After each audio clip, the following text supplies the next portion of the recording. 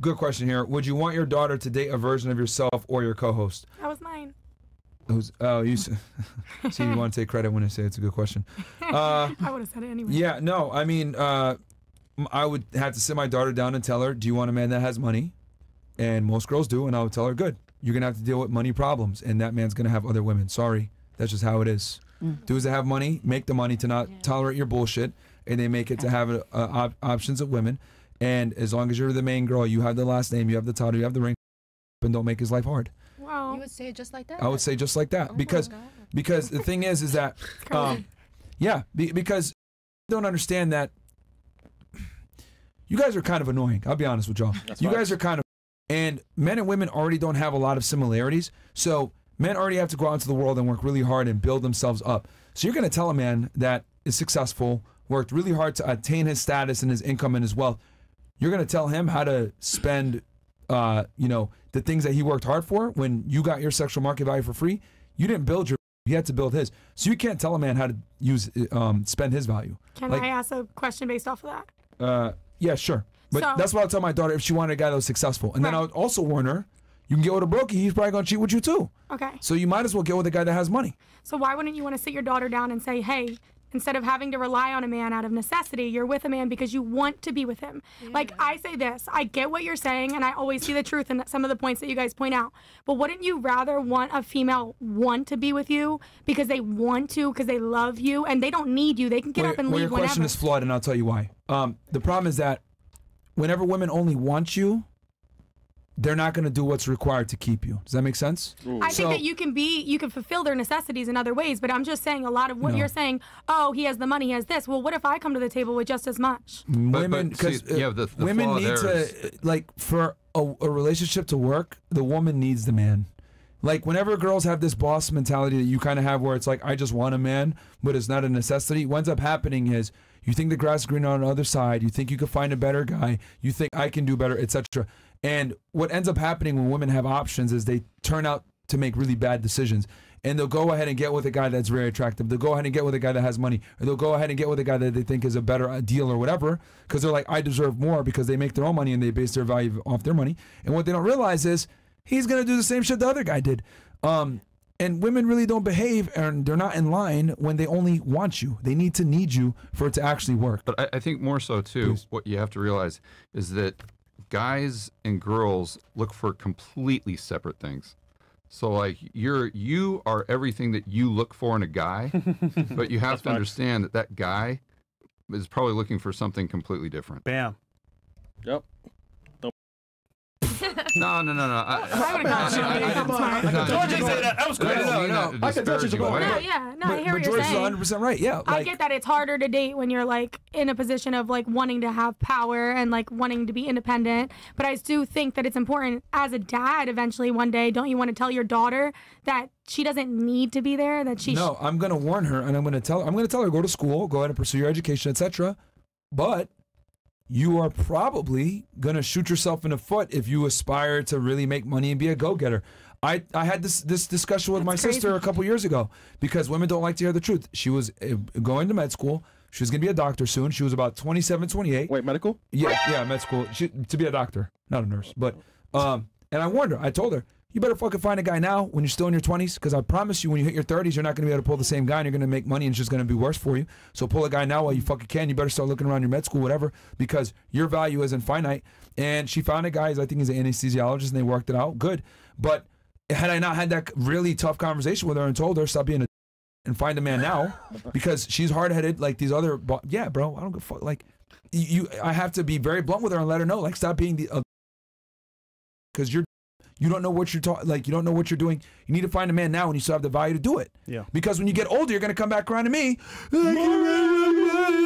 No, fucking get a guy now when you still have the ability to do so. And she found him. But I had to give her that tough love and let her know no one wants a fucking boss, babe. So find a guy now. Hold on, you said I don't want to say no. I wouldn't say no. You said the bitch. Yeah. So stop being a. Find a man now. Unbelievable.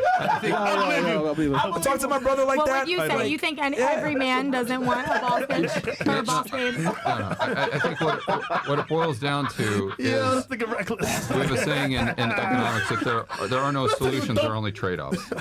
So what I would do is sit down and tell this gal, I'd say, look, you got to realize that there's trade-offs here. George, nice to And meet if you want to pursue, excellence, if you want to pursue success, pursue money, that's great. Go ahead and do that. But realize if you do, you're limiting the pool of guys that not will be attracted to you, but that you'll be attracted to. Right.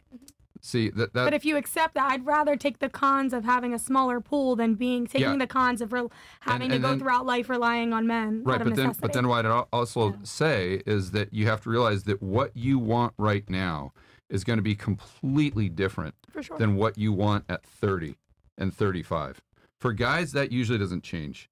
You know, when we're 15 years old, we got the poster of the Lamborghini on the wall, and that's pretty much what we strive for the rest of our lives. But with women, what they want at, let's say, 25, like I said, I've had thousands of people work for me, most of them women, and I cannot tell you how many women, professional, very high earners, very high IQ, when they were in their late 20s, early 30s, said, I'm never going to have kids. Never going to have kids. I don't want kids. It would be a burden. And every single one of them, by the time they're 35, they're freaking out trying to find any guy that they possibly can to have a kid. I mean, it just switches overnight. It's absolutely unbelievable. So I try to be as honest with her as I possibly could on the realities of life, the realities of human hardwiring, and then just let her make her own decisions. You know what I would do? Try to prepare her as well as I can. Right. I would sit her down, turn TV on. This for your daughter, right? Yeah. Listen, watch Fresh and Fit. There you go. Yeah. What? No, I mean, obviously, I know the delivery might be a little offensive to you guys, but you have to. And obviously, it's my sister, so I could be a little bit more direct and blunt with her. But a lot of times, when you're polarizing and you give it in a very direct, concise, even rude manner, they'll at least remember and it'll stick with them. Damn, maybe I am being an idiot and I need to kind of readjust where I'm going here. But I genuinely believe that girls, for a woman to truly love, admire, and respect you, she must feel like she needs you versus only wants. Because if you only want something, you're not going to do everything required to get it, right? If I know, if I need oxygen, right, I'm going to make sure that I'm fucking not underwater and putting myself in a situation where I can't breathe, right? If you need it, you're going to do everything required to get it. But when you only want it, I don't feel like it today, right? Oh, I only want you as my man, so I don't feel like cooking and cleaning today. It's like when you breathe air, you need it versus you want it. And then you also got to ask yourself, why do girls only want a relationship 9 out of 10 times? Typically, it's for social proof, to have a boyfriend come with them on the parties or whatever. But they're not doing everything required to actually keep that guy because they don't feel like they need him. We're constantly living under that guideline, though, of you don't need us, you just want us. Yeah, we don't. No, we don't. So that's what I'm saying. So when you flip this, the scripts, but here's the difference. You're attracted to it when we only want you. It doesn't work the other way around. Women want a man that they're constantly chasing. It doesn't work the other way around. Women want to feel like they have the best deal. So for them to feel like they have the best deal, they need to need the man while the man only wants them. Does that make sense? Yeah, I don't need a man the only thing that me. throws me is I just would think that you would want for your daughter to be able to provide for herself regardless of who is in the situation or not. Yeah, well, I think he would. It's just a matter of just going back to honesty. Yeah. So she doesn't believe something that is fanciful or some sort of, she doesn't believe something that's a dream and something that has no attachment to reality whatsoever. So as an example, let's say, how old are you again? 24. 24, okay. So how much do you want to be making by the time you're 30? I want to be a multi-billionaire by the time I'm 30. Okay, so let's just say that you're making $1 million a year by the time you're 30. Okay. Okay, so what age range would you be comfortable dating when you're 30? Just based on... In my 40s, in the 40s. Okay, so maybe 10 years older? Yeah. Okay, so then you got to say how many guys in Miami are making over $1 million Screw Miami, a year? I can't do the dating in Miami, but you see where I'm going with this, right? Yeah. Wherever you're living, assuming that you wanted to date a guy within, 5-10 miles or something like that, right. You have to say, okay, how many guys in this area are straight? How many are single?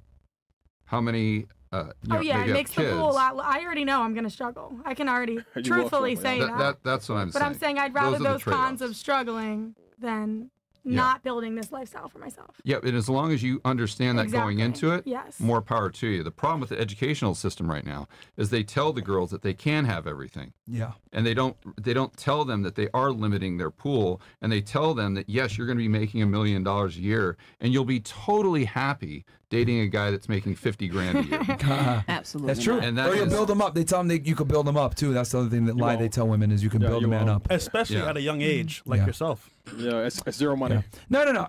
Look, man, I always say, you want to go to school, you want to make money, you want to be successful, cool, but are you prepared to deal with the consequences? Yeah, and those consequences are more than likely, extremely high likelihood you're going to stay single. Yeah. Because the very men that meet your requirements don't want you back in return. They want younger, hotter girls. Yeah.